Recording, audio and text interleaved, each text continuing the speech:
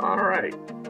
So the next slide that I have up here is simulation convergence. I do a lot of training on 3DCS, and it's always been confusing because people say, well, how many simulations do I need to run to be confident that my results are correct?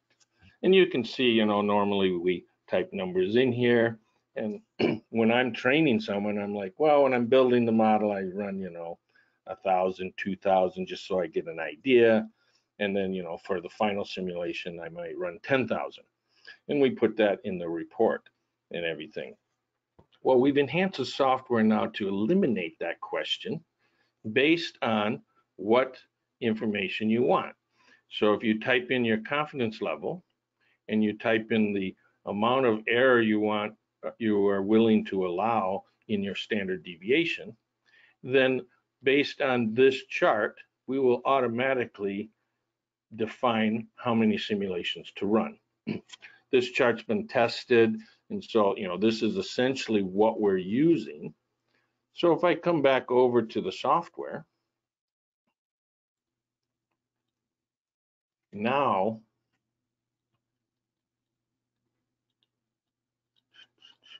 when I go to run an analysis, oh, look at that, doesn't want me to run it without building it. You have this new button here, recommended based on convergence study. If I click on this, you can see it grays out the number of simulations and it automatically goes to 21.37. That's controlled inside your options based on this setting. So if I come in here and say, well, no, I want to be 99% confident and 1% error, let's go back here. You can see it upped it to 33,178. Generally, you don't want to be that accurate. That'll take a long time to run that simulation. And the default is 95%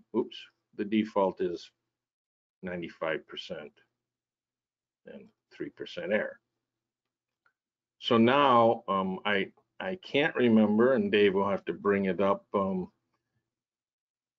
whether or not this is checked on or off by default. I think it might still be checked off by default, and you'll have to turn it on. And once it's on, then this number will be a function of what's set in your preferences here.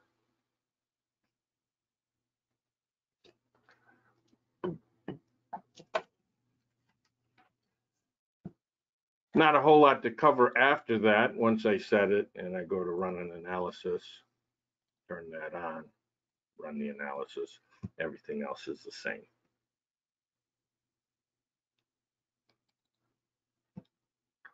So I'm not sure if any of you guys have had this happen to you, but since we're talking about number of samples, I ran 2,000 samples and my output results. Well, here, let me jump back to this PowerPoint real quick and go here. We've improved our normality testing. So what I was getting at is I've had models where I ran 2,000 and the curve fitting said it was normal, and I ran 10,000 and all of a sudden it's a Pearson 1 or something. So that happens because the accuracy of normality decreases with more samples. So we've enhanced the software to make the normality testing more consistent, and we test it for normality now at 2,000 samples. And this is just showing, multiple different ways of testing for normality, and you can see that at 2,000 samples they all kind of generalize here. So, this is an enhancement you're not really going to see.